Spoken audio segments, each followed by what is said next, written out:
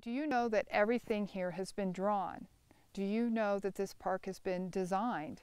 That even you can go up to Big Meadow and you can go into the exhibit and they have a landscape architect's place, and people just walk by it and not realize the significance of that exhibit.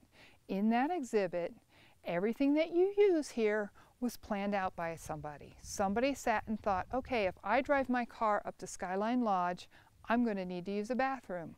I'm going to want cabins. And somebody had to design that in the first place. Somebody else came along and said, no, that's not working for this time period, and knock it down and redesign or let it go for nature to take it over. Hello, my name is Sandy Kessler Kaminski. My chosen mediums are drawing and painting. I try to reuse materials in my work. For the drawings, my husband brought home some leftover drawings from a company that was doing dialysis machines, and I started drawing on those, and ever since then I've been hot to find these plans and stuff that I use for my work.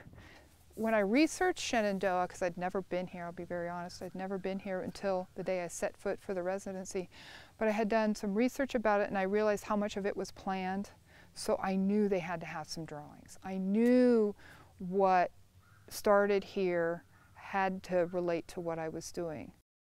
One of the most interesting things, and it's silly, is the drinking fountains here in this park, and how they have changed over the years, but the function is still the same, and every person who comes here will interact with a drinking fountain.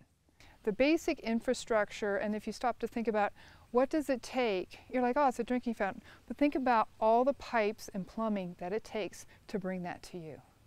All the planning that it takes to make that fountain work and not freeze and not explode. Like all that supportive infrastructure. And I think that to me symbolizes, especially in this park that was so planned, like this is like the best show, because I mean, like you go to a play and you know there's stuff going on backstage, you know there's lights and camera and action. You come here and you totally forget that all of that infrastructure is here. In both workshops we had everybody draw their favorite place, and then after you drew it, we switched.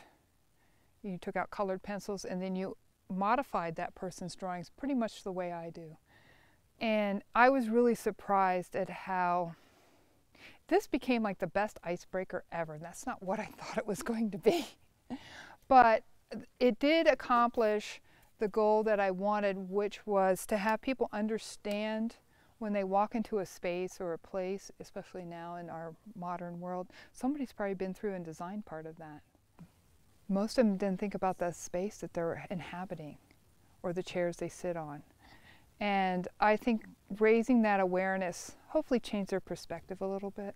I feel like I'm at a pivot point in my art career, and I think this has just sent me off in the right direction. I can't thank the trust enough. I can't thank the park enough. It's just like, it's like the best place to be. It's really cool. I'm going to bring my family back. I've been bragging about it, telling everybody to come.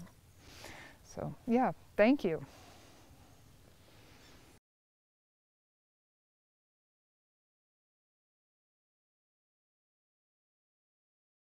Hi, I'm Jessica Cochalone, and I am the Executive Director of the Shenandoah National Park Trust, and we are proud to be the philanthropic partner of the Shenandoah National Park.